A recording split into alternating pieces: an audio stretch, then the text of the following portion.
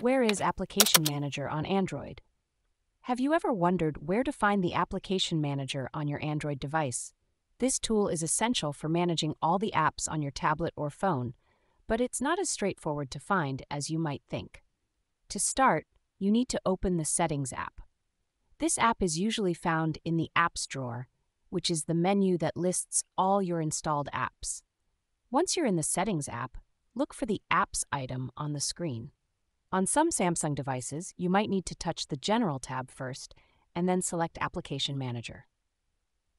When you open the Application Manager, you'll see all your installed apps categorized into different tabs. These tabs include Downloaded, SD card, Running, and All. The Downloaded tab lists all the apps you've downloaded from the Google Play Store.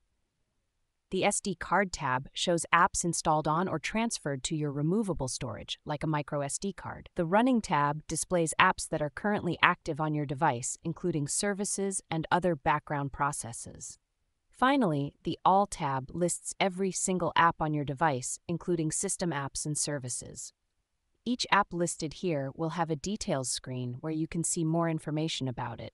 This screen includes various buttons that allow you to manage the app, such as uninstalling it, clearing data, or stopping it if it's running. So to recap, the Application Manager is a powerful tool hidden within your Android device's Settings app, and it's where you go to get a detailed look at and manage all your installed apps.